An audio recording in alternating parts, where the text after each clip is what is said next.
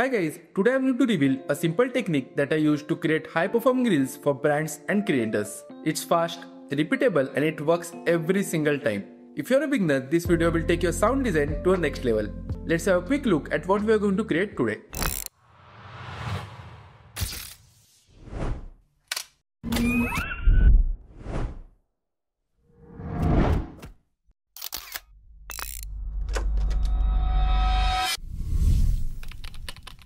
Looks nice, right? Usually whenever I do sound design for reels, I usually split it into 3 pieces. Firstly, I focus on motion sounds, then the Foley sounds and finally the emotional sounds. In this video, we're going to do something different. We're only going to focus on the movements and start applying effects in our timeline. Let's get started. So firstly over here in Premiere, see, we have this gear shifting. For that, let's add the gear sound. By the way, I have provided all these assets to you in the description. Please download them so that you can follow alongside me. Let's drag and drop it over here. Let's zoom in. Nice. So we'll fade it a bit at the beginning. Okay. Looks good. So at the beginning, we also want to capture the attention of the audience. So we'll also add the swoosh. So let's quickly search for it. Drag and drop it over here.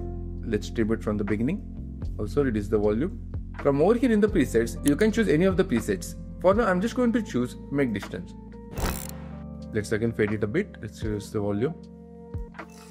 Nice. Now let's proceed. When it's going to the right, I want to add a built-up tension. For that, we'll add the swoosh riser. Let me show you how to do that. This is the one. Come to the left. Let's drag and drop it over here. Let's see here first.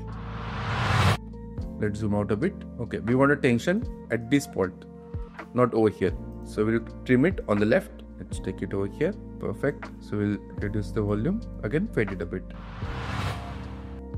It's looking nice, right? Let's proceed. Now when this transition is happening, it's a glitch animation, right? So we'll add the glitch sound. See this, it's very easy. You just need to become a very good observer.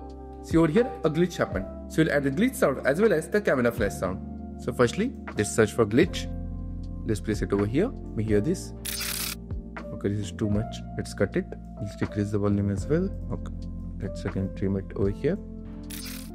Nice. Perfect. So now we're going to add one more effect over here. This is called as effect stacking.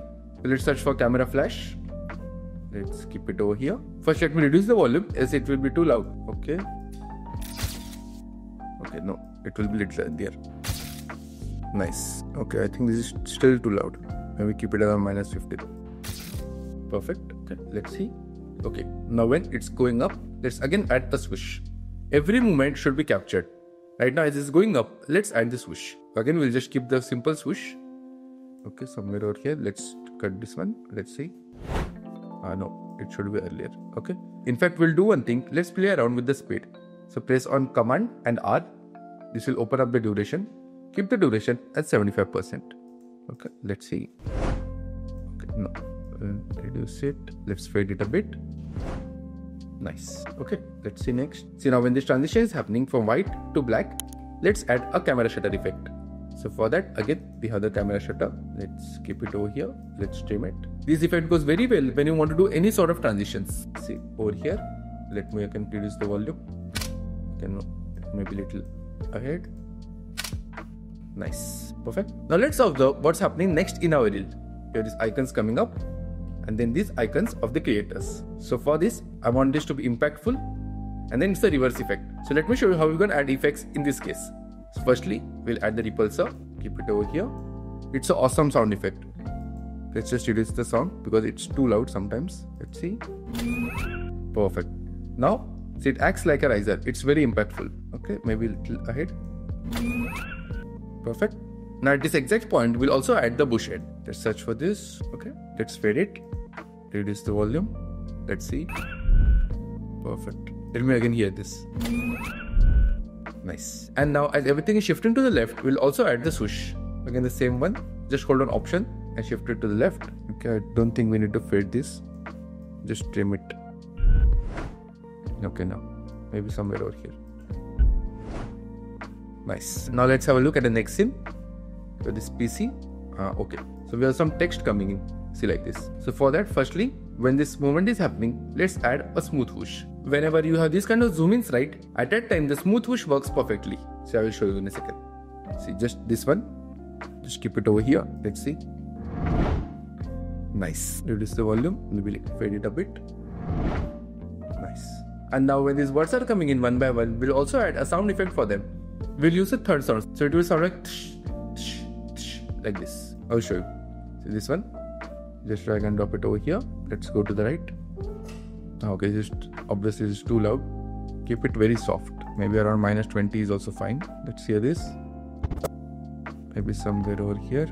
Okay, let's take a copy of this. Okay, shift it to the right. You can again place one over here. Now we have to do one more thing. I'll show you in a second. Firstly, let's place this. Okay, let me hear this. Okay. Now see, we want the sound effects, the first, second and third, to keep on reducing in volume. So for the first one, just click on this. So you'll keep it around -10. Okay, or maybe around -12. The second one can be around -18 and the third one can be -22. So see. Nice. I think this can be lower. I'll keep it around 15, 16. Let's see. Nice. Perfect. Let's move on. Next, we have this transition. See. Suddenly, the scene is getting cut. So at this point, we'll quickly add a film camera effect. So just go over here. Search for film. This one. The film camera shot. Trim it. Okay, let me hear this. Perfect. Next, when we have this animation of editing, we'll add the gear sound. The one which you added earlier. See. Let's just add gear fast. Keep it over here. Okay. Okay, now little ahead. Nice. Now let's have a look what's happening next. See, the screen is getting split. So for that, to give it a realistic effect, we are going to add a door opening sound. Okay. So we'll do one thing. Just search for door. Keep it over here. Let me hear this. Okay, no, little earlier. Reduce the volume. From over here, I'm just going to keep it as make close up. No. Maybe I'll just try to play around it a bit. Let's see, somewhere over here. Okay, so we'll reduce the volume definitely. Nice. Looking great, right? But see, there's something missing. When the scene is happening, right, there's no build-up tension. To build that and to build an anticipation for what is going to happen next, let's add the riser. So we'll do one thing. Over here, right click, add a track. Okay. Over here, we're going to add the riser. See, this riser will ideally end over here. So that after this point, we'll have this animation. See, the one which is starting over here. So let's go over here. Let's add the riser. We'll add cinematic riser. Okay. Just place it over here. Reduce the volume. Let me hear this.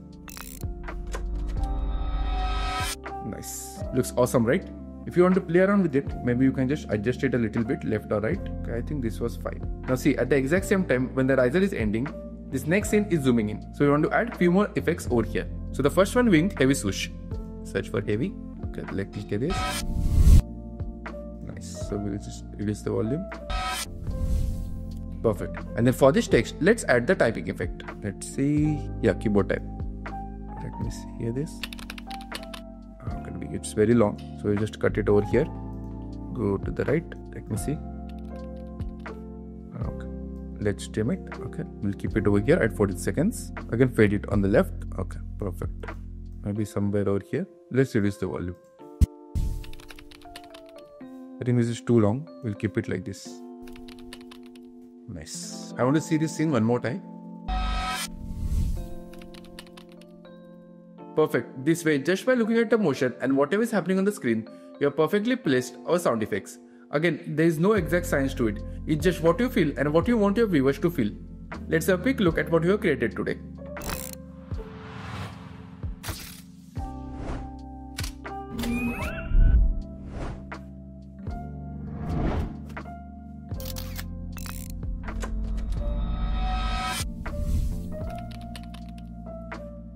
Awesome. That's it guys, I really hope you learned something new from this tutorial. If you loved the content, please make sure to subscribe to the channel and I'll catch you next time.